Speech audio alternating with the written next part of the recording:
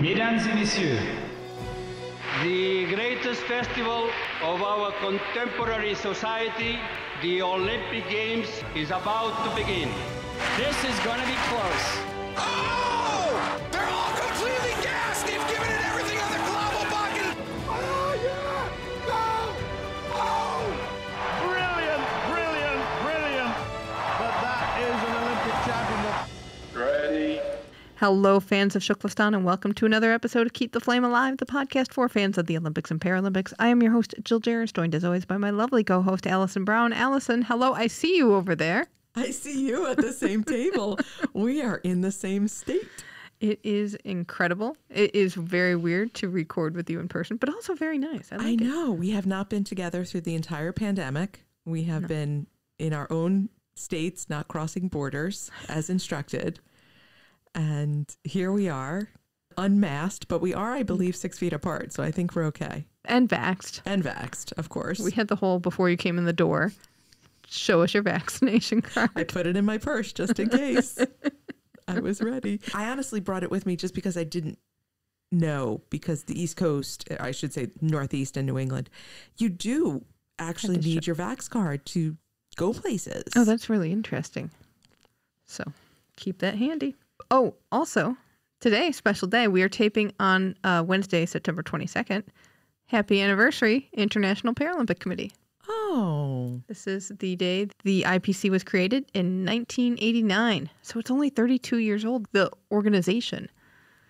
Okay, so I will reveal exactly how old I am. I graduated from high school in 1989. So the fact that this happened within my lifetime and within my memory is mind-blowing. Mm-hmm. And how far the organization and the Paralympics as a whole has come. Yes. And just you kind of wonder, what was it like before then? I mean, super Wild West, I would guess. Even when we spoke to John Register, when he talked about the difference between 96 and 2000 of the Paralympics, how far that jump was. Yeah, that was pretty incredible. So it'd be interesting to go back and do a little deep diving on the IPC history and see what it was like. Someone needs to write a book. There you go. All right. Before we get to our interview, we'd like to introduce our Patreon shout out segment. These are levels of patronage for whom a shout out on the show was bonus. So we'd like to start it off today with our silver level patron, Beth Stores from Massachusetts. Yay, Beth! Beth is fantastic. Beth is great for talking rugby, and it's kind of appropriate that she's our shout out today since we are talking rugby as well. But Beth is also great at sending us emails of like IOC behaving badly, World Athletics behaving badly, just stuff that'll get under our skin. It's just like, thank you, Beth.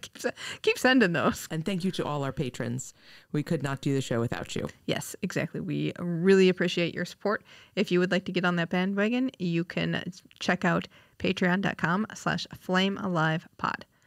As we mentioned, we're talking rugby today in the form of a book. So that means a book club. Claire is back to discuss Shuklistani Ben Ryan's book, 7-7, about the Fiji men's team winning the country's first ever gold medal at the Rio 2016 Olympics. Take a listen.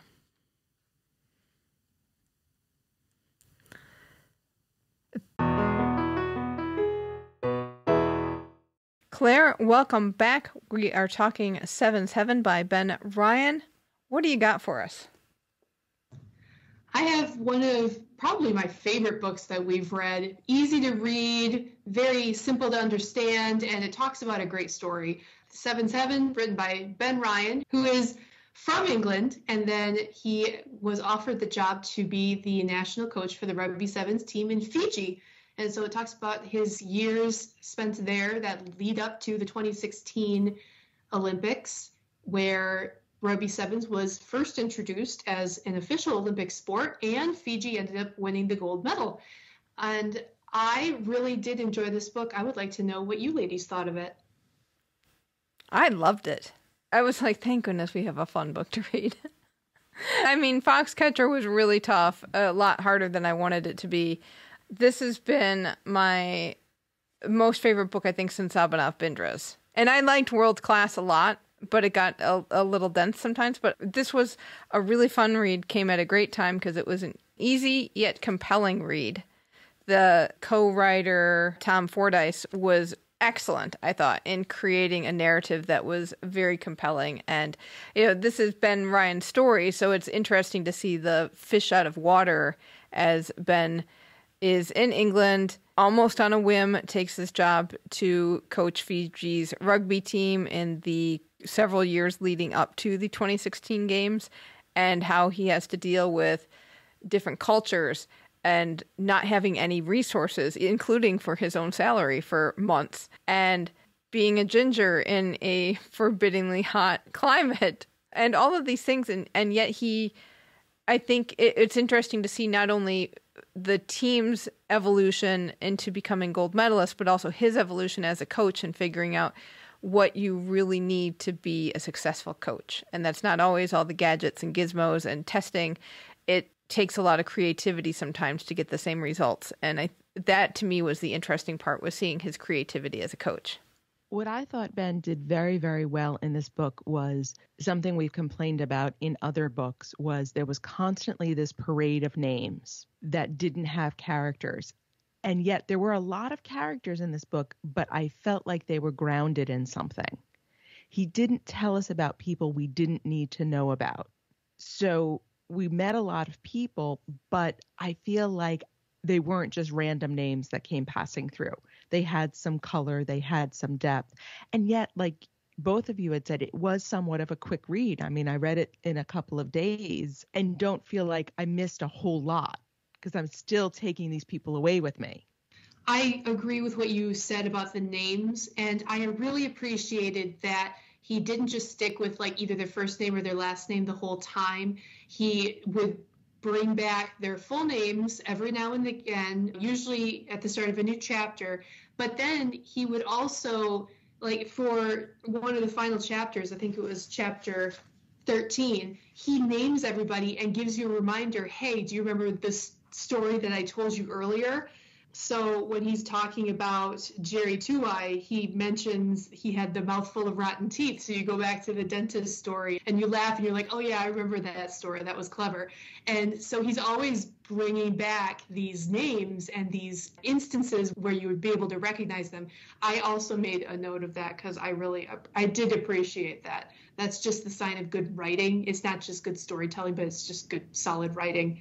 Were you familiar with the Fiji story at the 2016 Olympics or anything prior to the Olympics, I should say? Or did you just get into it in Rio? I didn't even get into it in Rio. I only caught up to it when we spoke to Ben. Oh. I sort of heard about it peripherally at the time of 2016, but I didn't watch any rugby. And I was like, oh, it's their first gold medal. Isn't that great? But when we spoke to Ben was when I went back and watched everything and watched a million interviews with him and watched all the games. So this was really very peripheral to me.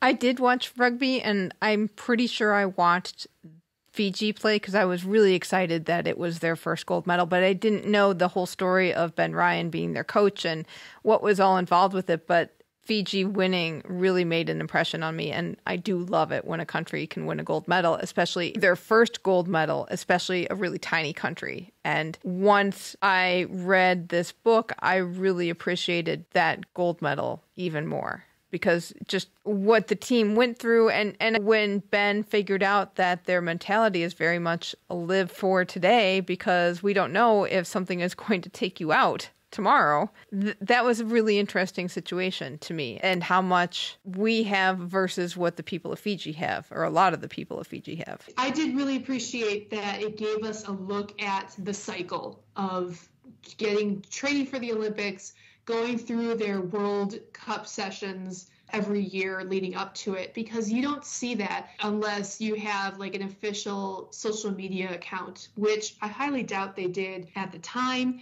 So being able to see how they brought in players, how they took the players that were there and kind of made them into the powerhouse team, in physical excellence, not just spurts of greatness, but a well-rounded group. And also to see all the personal struggles that they all had to deal with was really nice. And like Jill, I had watched rugby because it was the new sport. I'm like, ooh, new sport, get to watch it. And so that's when I really enjoyed it. But then when you put all of this with it, and then you realize how much they went through, as does any Olympian, let's be honest, it was wonderful to be able to make that connection. I did have to say, what did you think about the story that opened up every chapter? I ended up being super into what was going on for that one page of text about his friend in England, Noel. And I wanted to find out more, but it's like, oh, I gotta read about the Fiji rugby team for another chapter. And then I could read about Noel again. And I didn't spoil myself. I didn't look ahead. I want to know what you thought of that, because I thought that was a very interesting way to handle that story. I didn't like the frame of that. I didn't like that pretense of having the story run throughout, because I think the story of the Fiji team didn't need it. It hung on its own. I understand why it was there. It certainly gave you an insight into Ben as a person. I feel like it took away from the Fiji story and his journey with them a little bit. I agree with you both in different ways. I thought that little bit was very compelling, and I did want to know what happened. It did keep me reading. You know, it helped me see where Ben got his love of rugby from. It helped me see a little insight into how kids can be and how they grow apart, and yet, wanting to find your old friend again. But it didn't have a good payoff. That's the problem with that story. There was just no payoff to it. And as interesting as it was, I almost think that could have been axed. In terms of learning more about Ben, I wanted to hear more directly about his relationship with his father. I thought that would have been more compelling in terms of what that relationship was like. And I thought he was very protective of how he wrote about his now ex-wife. He was very careful about what he said about Natalie. And we know now they are divorced. He's in a new relationship and in a different place. But clearly he was protecting what really happened there. And I respect that. But my curiosity as a reader was, I want to know how that happened. And I'm curious as to how they're going to handle that in the movie. Is that going to become a more central part of the movie? Because you got to cast a woman.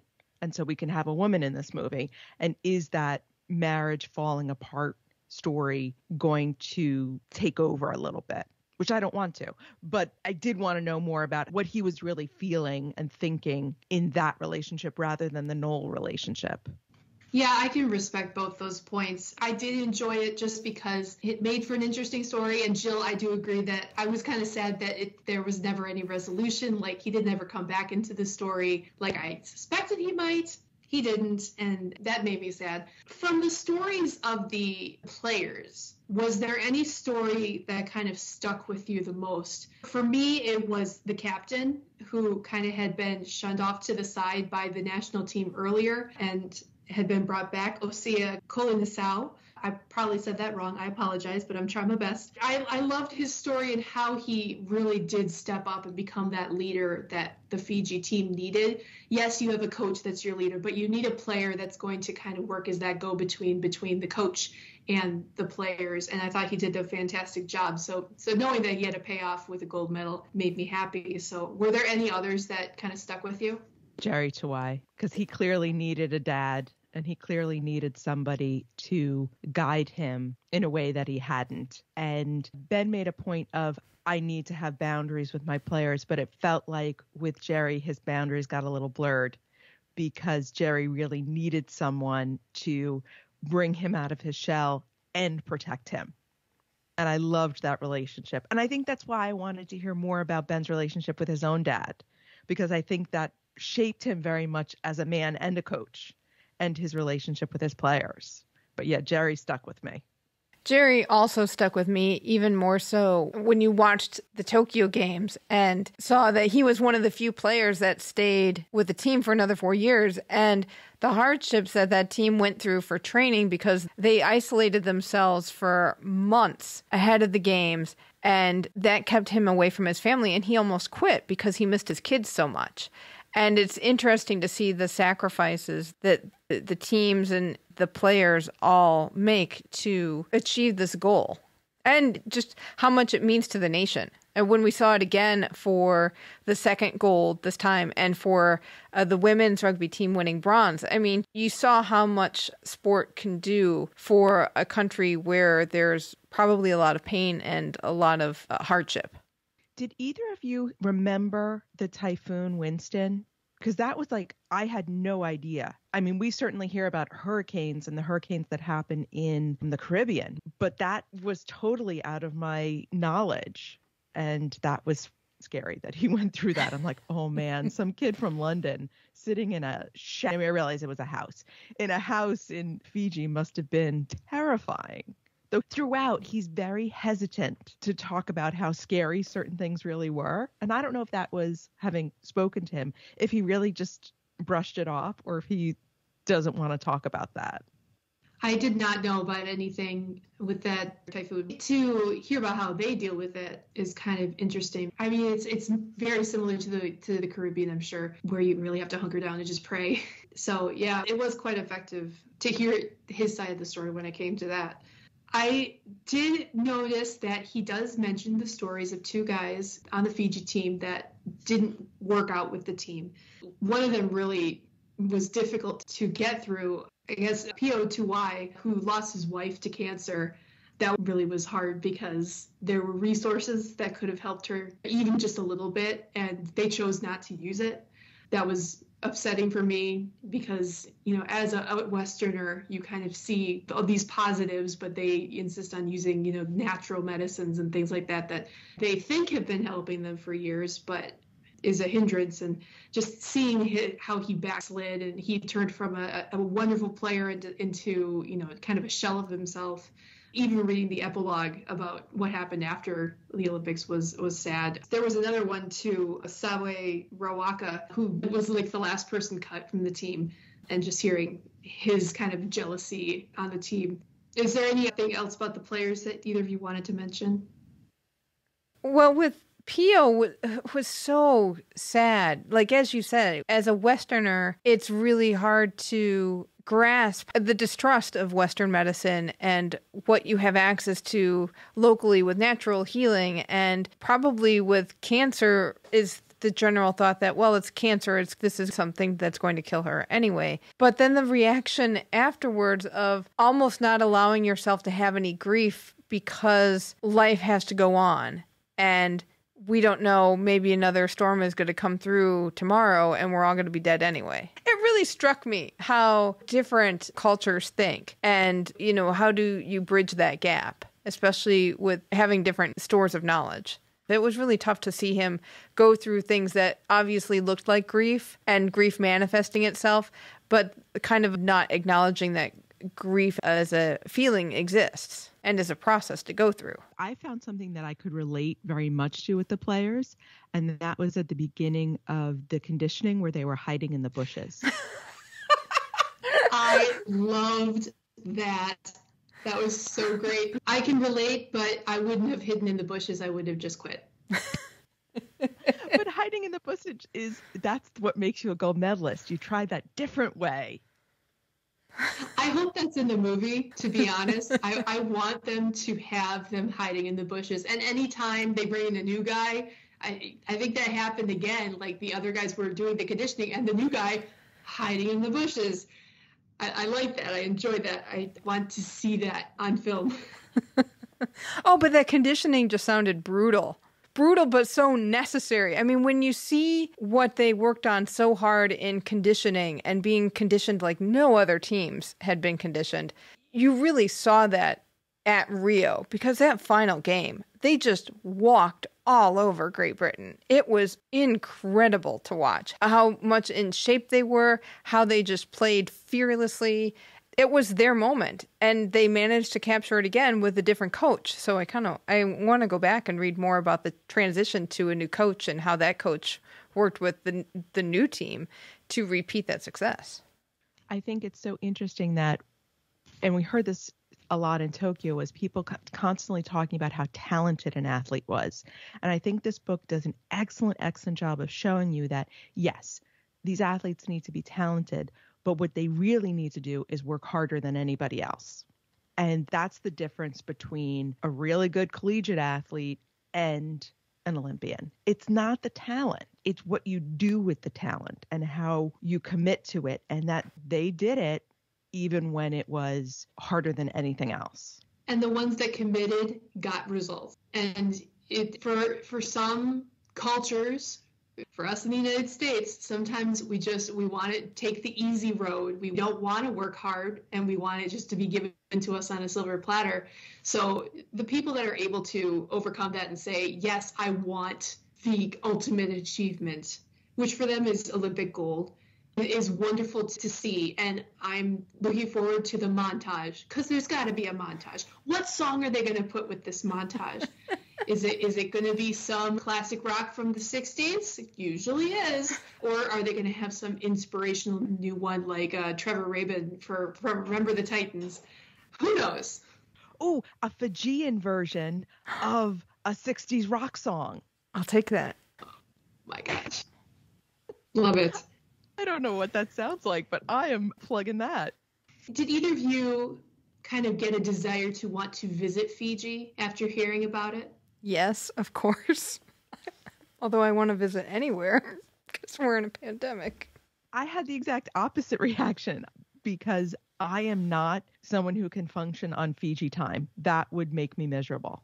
So I actually don't want to visit Fiji after reading this book, strangely enough, because what makes their culture so amazing would make me crazy.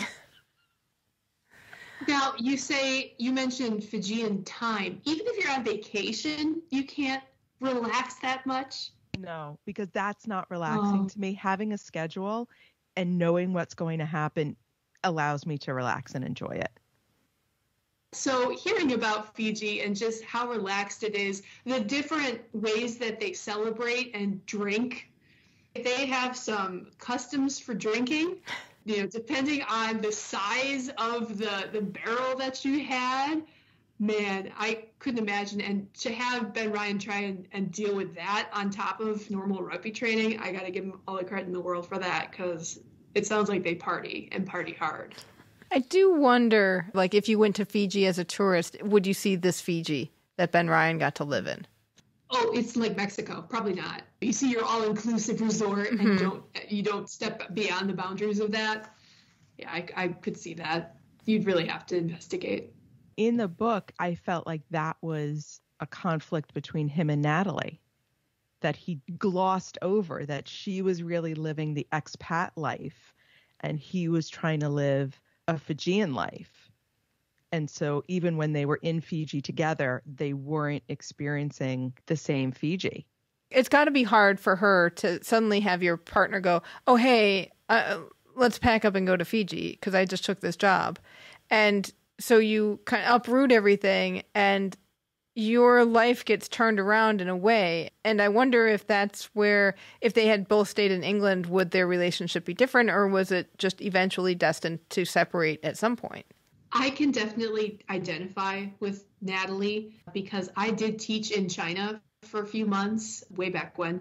I taught English as a second language and realized at the time I was too young to do that. Like, I was fresh out of college, and just realizing that giant culture shock, it hit me hard in like November. I'd been there for a couple months. That missing of your home country and all the traditions, that is very, very difficult. And I was with English teachers who had that kind of, oh, we have adapted to this Chinese lifestyle. And I was the one that was going, nope, I'm done. I'm out of here. And I left before my term was up. The school was really nice about it, but it's so hard because you feel like you're never going to get back to the way that you enjoy things. So I relate to Natalie. I'm glad that he didn't try to shove her under the bus in any way. He did enough to show that, yes, the relationship was disintegrating, but we don't need to discuss too much more of it. Yeah, I thought that was handled very respectfully and understanding that she was, I mean, there were things that he loved about her that's why they got married. And she still has those qualities. It's just that the two of them together did not eventually work out the same way. Sometimes that's the way life is. When he was talking about their trip home at Christmas and he decided not to spend Christmas with her and her family, I think what you were saying before, and I hate to speculate about someone else's relationship, but I'm going to. I think that it would have collapsed eventually, but maybe not for another 20 years. Like they would have gone through the motions because they obviously loved each other. They got married, but this accelerated showing the differences in what they wanted out of life. You know, Ben saying, I really want this adventure. I really want to do the unusual. And her saying, no, I want to have a life like my parents had. And both are valid. They're just not compatible. Well, let's turn back to rugby. Did it change how you watched Fiji rugby in the Olympics this year? A little bit because of knowing their style of play. And from talking with Ben Ryan, just looking at how other teams played rugby as well, I could kind of see that. I mean, there's still a lot of rugby that I just don't understand the nuances of because I don't watch it enough. And knowing what the different positions do, but I could see that, not carefree is not the right word, but that in the moment, playing and throwing from the Fiji team, that is kind of their style. And being able to see holes or make passes that seem impossible. And they could do it. I know that I was looking especially at the conditioning. Do they look tired? They never look tired. You're only playing for those small halves. Yeah, but you tell them. I'm sure they would go, yeah, you be out here. I'll see you up those dune hills. You run. Hey, I got dunes right down the road. They would beat me so much. Watching their conditioning, you can definitely see that they have retained a bit of that, even if it's been 5 years on. I don't know their new coach and what he's been able to do, but I'm sure a lot of those techniques and tendencies did carry over from one national team to the other. And so that was fun to watch, and just seeing how well they were able to take advantage of the other teams that they play pretty regularly. This is not unlike what I had known before I read this book. I thought that they were just meeting these teams like for the first time ever. And no, they have an entire season where they're going around playing all these different tournaments. So this wasn't anything new. But I was enjoying how, knowing all of that, they kind of can play against another team knowing their strengths and weaknesses. And their calf muscles. That's all I have to say. Did you see any of their calf muscles working like crazy? I was too busy looking at their upper bodies that were just built. They had shoulders on shoulders. It was awesome. Even the women's teams, too. They all had that, like, I am going to crush you with my arms. I just loved it. I thought it was great. Imagine getting a hug from one of these Fiji women.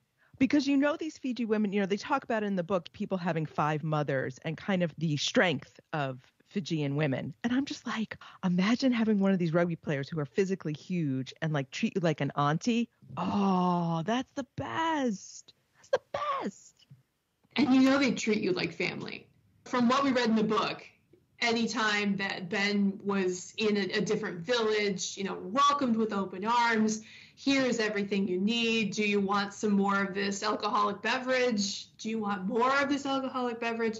They know how to treat their visitors. And yeah, you say you don't want to enjoy this Fijian culture, but you want a Fijian hug. All right, final thoughts?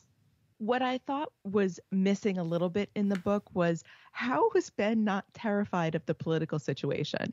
He glossed over so much of what was, oh yeah, there's a coup, come with us.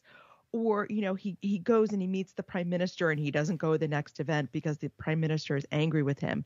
And yes, when we spoke to Ben, he's very cool and calm and collected.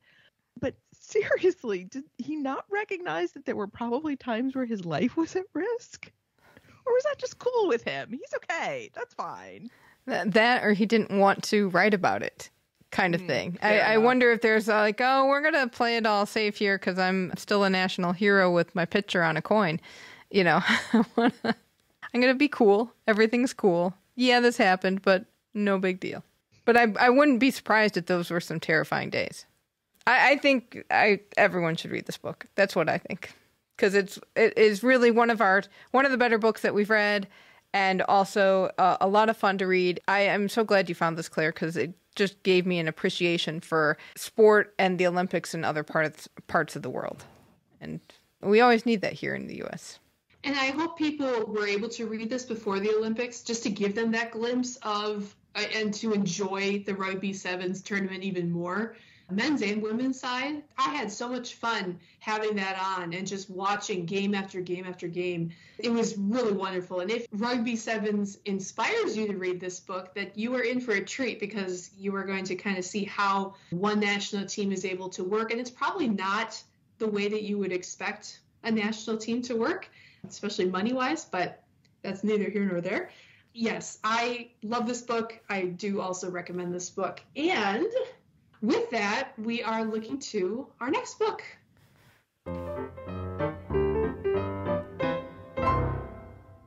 We are going to be reading Off Balance, a memoir by Dominique Moceanu. And if you know that name, you know she was on the 1996 U.S. women's gymnastics team. And I remember her because she was almost my age, and I thought that was the coolest thing in the world to have somebody that was almost my age at the Olympics. All of our Scholastic books had Dominique Moceanu on them, and so that's how I know her, and I am very interested to read this story. As am I, because Dominique Moceanu lives in my neck of the woods now. Yeah, this is going to be a tough one. If you know the gymnastics landscape from the past 25 years, you're in for a doozy. So I'm looking forward to reading it, and I hope you all are too. Excellent. Well, thank you so much, Claire. As always, great conversation, and we are looking forward to the next book. Thanks very much. Thank you so much, Claire and Ben. You can follow Claire at Cauldron Light, and Ben is at Benjamin Ryan. If you want to watch more Rugby Sevens, the 2021 HSBC World Rugby Sevens series has started for the year. You can find out more about that at www.world.rugby. In the U.S., you can watch it on Peacock Premium. If you're a Luddite like me and get cable, Xfinity and Cox, you may already have Peacock Premium, which I know on Cox I do. I love it. So you got a whole bunch of extra Olympic stuff on Premium. Yes. I couldn't even get the stuff that I was supposed to. Never mind extra. Oh, yeah. I got to say, cutting the cord, I did not need to. I like my cords, as you can see from all of them around the table. At the first time in a very long time, we have so many cords in front of us. Chris from IT would be ashamed. Exactly. So our next book will be Off Balance, a memoir by Dominique Moceanu. You can pick up your copy at bookshop.org/shop/flamealivepod. Purchases made through that link support the show's operating expenses and the extra costs we have towards covering the show from Beijing during the Winter Olympics and Paralympics. Haven't played that music, I think, since May, because we suspended for the summer because we were Tokyo All Go. I know, and it's nice to have it back. That's the sign that we have an Atlanta 1996 moment. This is the 25th anniversary of Atlanta, so we are focusing our historical efforts on that games all year long. Back to our stories. Alison, you've got it this week. So I know rhythmic gymnastics is not your favorite sport. Right. But this was a very special moment, both in Olympic and rhythmic gymnastics history. 1996 was the first year that the team competition was contested at the Olympics. And as is true today, it was true then, Russia was expected to wipe the floor with everybody. Spain decided they were going to put a team together because they do have a good history of rhythmic gymnastics. And so they put this group of girls together, very young. By the time they get to Atlanta, they're between 15 and 17 years old. Wow.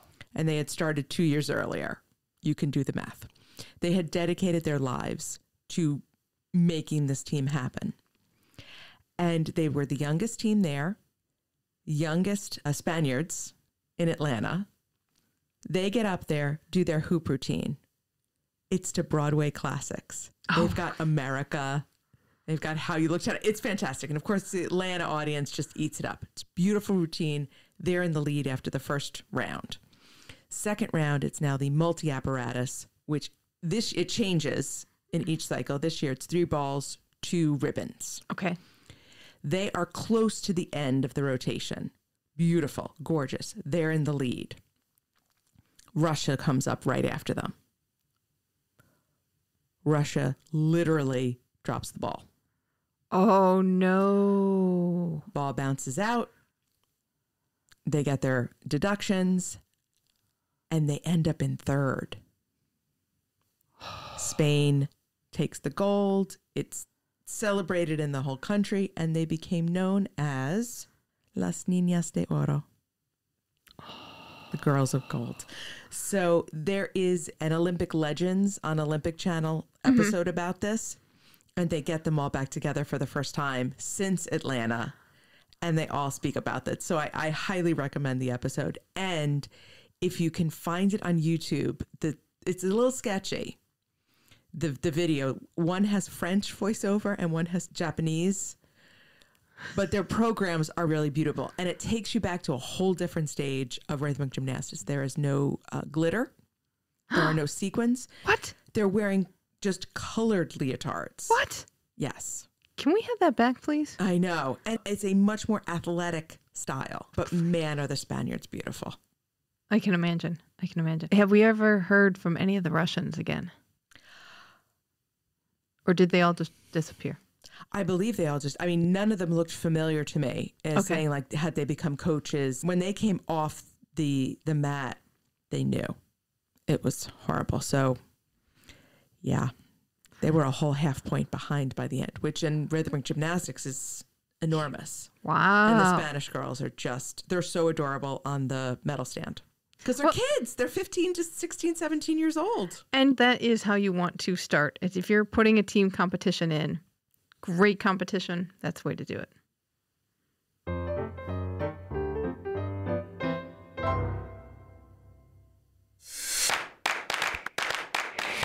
Welcome to Shukflastan. Yes, its sound means it's time for our Team Keep the Flame Alive segment. These are past guests of the show. So, Chelsea Mammal, gymnast, is performing in the Gold Over America tour, which is taking place now through November 7th, maybe at a city near you. Started this week. Yes. I was very surprised. I didn't realize she was going to be part of this until I saw hey, it was great performing last night. What? I wonder, it's not that long of a tour, so I think she'll be doing the whole thing, but I wonder if some of the gymnasts are swapping in and out. I wondered that too, but it's not that... There's not that many shows. And there's not that many gymnasts. It's a big roster of gymnasts, but when you see the clips, it also looks like a lot of big dance numbers too. They are doing multi-gymnast segments. Yes. So I thought about going because it's coming here to Cleveland. I might have to. Tessa Gobo is now coaching rowing at Brown, her alma mater. She is the assistant coach. So congratulations to Coach Tessa. We know she knows how to teach people how to row because she got us on the water and got us off the water without drowning. So, and I think these girls will have a little more skill. Shiva Keshavan, former luge athlete from India, is calling out the country for lack of winter sports organization. So apparently there are no recognized winter sports federations in India, so they are not eligible for funding. And that means the athletes are doing their own crowdfunding online so that they can compete and train. And Shiva's been talking about this almost his whole career. Yeah, because he experienced it. This is so hugely problematic. And hugely problematic when don't have the federation backing to get the Olympic quota spots. Right. And Shiva sometimes has been the only winter athlete from India. And now that he's retired, is India just not going to have any athletes? Will anybody be able to compete in the Olympics? And if you don't have that already, if you've only got one or a handful of athletes, it's hard to get the country that big invested in what's going on. But just when he's trying to start winter sports in India as being a thing and trying to get more participation in the Olympics, it's really tough. It feels like they're taking a step back. Agreed. And Emily Cook was one of the hosts of the first ever U.S. Aerials team fundraiser. The team has raised $90,000 through this effort.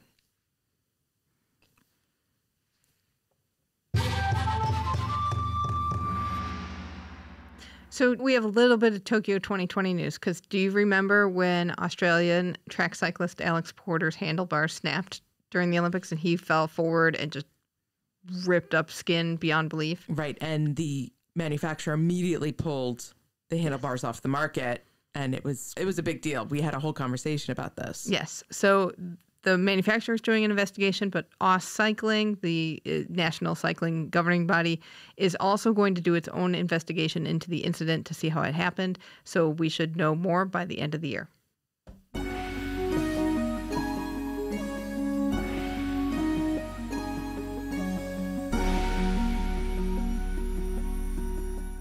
Beijing 2022 released its official motto, Together for a Shared Future.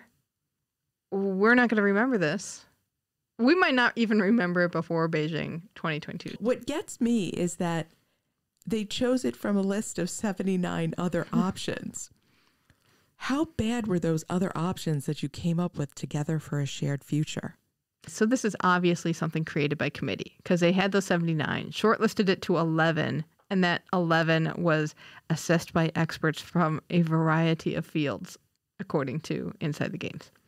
Well, to be fair, the IOC did change the motto, their motto, to add that whole togetherness, inclusivity, diversity, let's all fight together, brother, kind of thing. So it is in line with what the IOC is focusing on right now. Right, but it just is another reminder that all of these mottos are so bland. And you know, you're not, it just doesn't inspire. It is the color equivalent of blurge.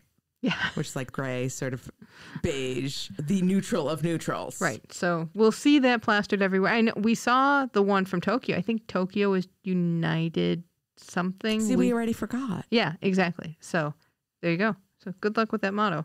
The posters are out. So Beijing 2022 has released 3 sets of official posters featuring the emblem and mascots. And then they have 11 other promotional poster designs that were chosen from a competition with over 1,500 entrants. And I like a lot of them. They're really cool. We'll have links to those in the show notes. And then our friend Carlos Groman reported about the torch lighting ceremony. So when the ceremony starts in Greece and that the torch is lit in Olympia, it will happen on October 18th. That will have no spectators. It will also have no traditional 6-day relay in Greece. It will get lit. It will go to the Acropolis in Athens. And then the next day it will be handed over to Chinese organizers during a ceremony in the Pan-Athenaic Stadium where the 1896 Olympics were held. And then it heads over to Beijing. I'm curious to hear more about what China plans to do with the torch relay because so much of the Tokyo one just got shuttered. Though they plan to do it. And I think that's why Beijing is keeping very quiet. They do not want to announce anything and then have to change it. We still have no ticket sales. That's true. For Beijing. And 5 months before, we've got no ticket sales because they are not announcing anything that they then have to change. So that will be interesting. Very, very interesting.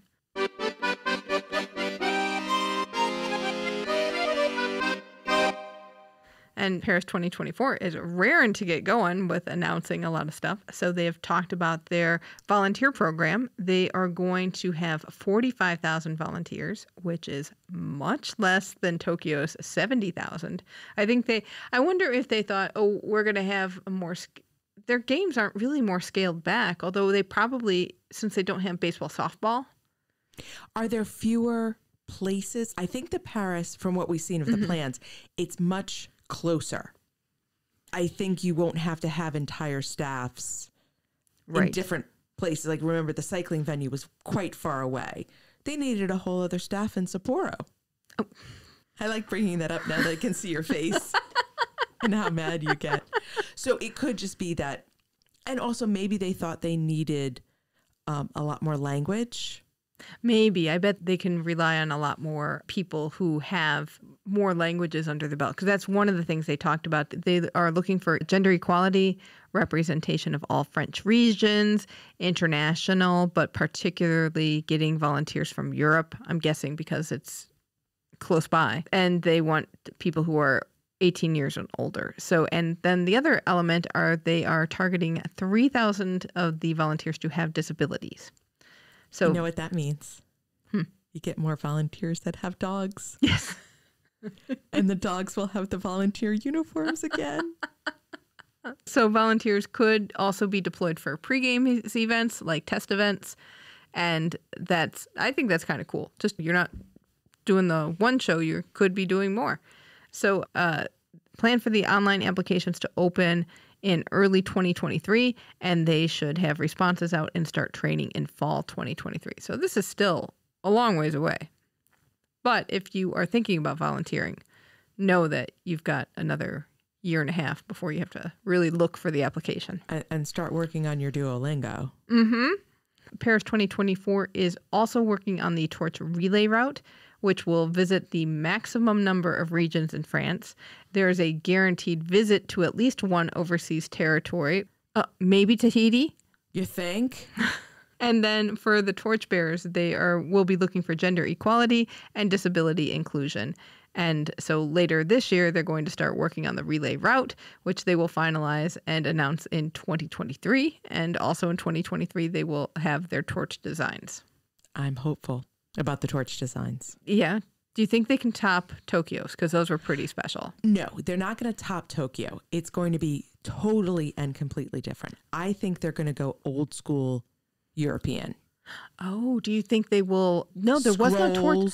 Yeah, but because this is their first torch relay. They didn't have one for Paris 1924. Right, because the torch relay didn't come in until much later.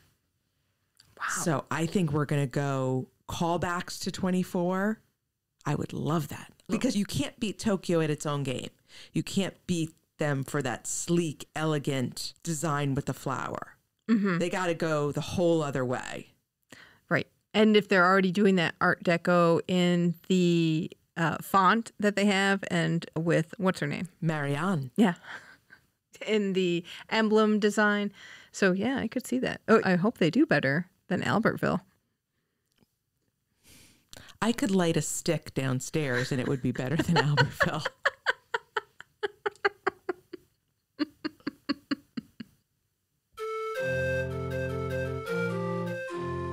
We have some news from the International Paralympic Committee. They have announced that the IPC has conditionally reinstated wheelchair basketball for Paris 2024. So if you remember, this was kind of a cause of consternation. There was a decision in January 2020 that the sport was non-compliant with the 2015 IPC Athlete Classification Code. They weren't classifying their people correctly, or some athletes could have been skirting the classification rules. So the IPC said, you have until August 31st of this year to clean up your act, or you're going to be out of Paris. And of course, wheelchair basketball does not want to be out of Paris. I mean, that's so much the basis of the entire IPC's program. Right. Right. And it's an important element, even though there is pro wheelchair basketball in parts of the world, but this is so important for them. So the International Wheelchair Basketball Federation has developed new classification rules. They're compliant with the code. They have an implementation plan for how the system will be implemented and the rules around it as well. So that made the IPC happy, and they got its spot secure on the Tokyo. I'm going to say Tokyo for a long time, aren't I? You know what? Yes. I was going to cut you some slack, but I think the answer is just yes. But it will be on the program for Paris 2024. Also, the IPC will be having its big elections this year for its governing board. The nominees, Andrew Parsons is running unopposed for president. I'm so relieved. He's a lot of fun. He's a good spokesman for the organization. Dwayne Cale has been nominated for VP and for an at-large seat, but he can only have one position. So I'm guessing he's going to stick with VP. And then there are 25 candidates running for 10 at-large seats. The election will take place at the IPC General Assembly on December 12th. I'm excited about that because we haven't covered a General Assembly yet. Yeah, we've done so many executive committees for the IOC, but no big IPC, and this is a biggie. Yeah. So something to look forward to.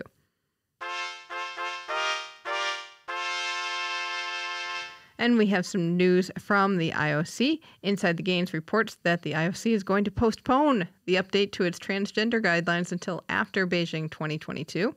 So this is going to make it 3 years late. And I loved this quote from the IOC's medical and scientific director, Richard Budgett, who said, "There will be broad, high-level guidelines, more like a framework. It's the international federations who will determine the specific rules for their sports and their events. To be fair, and we've talked about this, a transgender athlete in weightlifting is very different than a transgender athlete in curling or in shooting, because the biological questions are very different. So to push it back on the federations in this case is appropriate. Okay. Because the science behind the body mechanics of that sport is going to vary not only sport to sport, but event to event. I would think the throwing sports versus the running sports may have different rules. That's interesting. And when did you transition? When did you start hormone therapy? Did you go through puberty? Did you not go through puberty? At what? So I think all those things, we don't know that stuff yet. Scientists and researchers don't have all the answers yet. Mm-hmm. And so I think putting it on the federations allows them more flexibility, also more possibility for discrimination, but I'm going to look at the positive here. More possibility to adapt things as the science develops. Oh, okay. And not leave it up to the IOC to make a blanket. Right, because we know moving the IOC is moving the Titanic. The questions that the scientists have to answer for each sport are going to be very different. That's and I like that they're leaving it up to the federations. But on the flip side, we know World Athletics has a huge problem with this. So there's got to be some backstop where the IOC says, you can't quite go that far. Yeah, and I kind of wonder because Seb Coe, president of World Athletics, is a member of the IOC. So you got to wonder what he's going to think about. He was a big voice in the Caster Semenya controversy and saying she should not be allowed to compete under current guidelines. But on the other hand, he's so pro athlete and let them run kind of thing. So I need to have a chat with Seb one day. I'll call him Lord Coe. I'll be totally respectful, but he's an interesting character in this. And I'd like to see how this plays out now that, because is he the president of World Athletics? Yeah. So he's going to have a big voice in this. Mm-hmm. We will see, but we won't see until after Beijing. That's for sure. Lord Coe, it's flamelifepod@gmail.com. There you go. And then last week we talked about how the IOC was not happy with AIBA and sent them a very strongly worded letter. Is anybody happy with AIBA except for some oligarchs in Belarus? So AIBA's gotten back to the IOC, according to Inside the Games. They said they're going to have a Congress on December 12th. They don't yet know where this is going to be. But, oh, yes, we're going to have a big meeting, and that will set criteria and verification mechanisms for their elections that they will be having in 2022. And the IOC does want them to have different leadership in board. But AIBA is saying, oh, look at what we're doing here. The guy's term was going to run out anyway. So they had to have elections anyhow. But I guess from what it sounds like is that they had nothing in place to set up with those who could run and all of that stuff. So progress? I don't know. They also had not, the IOC said AIBA had not put the Tokyo 2020 best practices into place for World Championships, which are coming up this fall. And AIBA says it will implement these suggested changes, including background checks and detailed selection criteria. And again, you go, you didn't even think to have that in the first place. This is a fighting sport. So you would think that some of these extra layers would just naturally occur to these people? Maybe they've taken too many hits to the head. Maybe. I feel like they're, the AIBA. I keep saying the AIBA. I feel like it's in Tokyo. I feel like AIBA's been knocked down and the IOC's just standing there waiting for the referee to finish the 10 count. And it's like, I'm trying to get up. 1.5, 2.5, 2 3/4. And then the last little tiny tidbit was the fact that the IOC wanted AIBA to have a different auditor who didn't have a conflict of interest with the IOC because they use the same auditor, apparently. So AIBA said, oh, yeah, we've appointed an auditor for 2020, 2021. But they didn't say who it was. Like, what don't you get? Is your auditor like Cheatomofsky and partners, CPAs? AIBA knows a guy. I know a guy. I'll take care of you. So yeah, the hits just keep coming. They got to kick him out. I do not understand why we are giving them 2, 2.5, 2 3/4. I don't know, because that does mean the IOC has to take a stand. And I'm going to kick them out. Right? I mean, the IPC can do it. The IPC has taken much stronger stands on things like Russia. Just IPC stand on wheelchair basketball.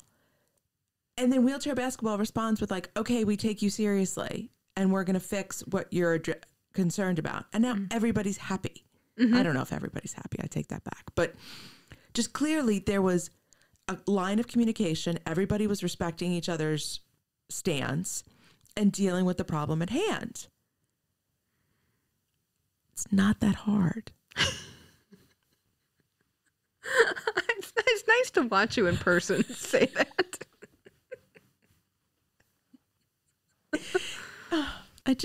Between this and weightlifting, it just breaks my heart. I know.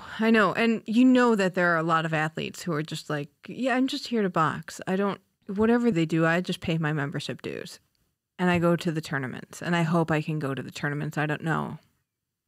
It's so heartbreaking because we keep seeing this over and over again. And I'm actually really excited about our next book because it's Dominique Marciano. And I think her story is important and interesting.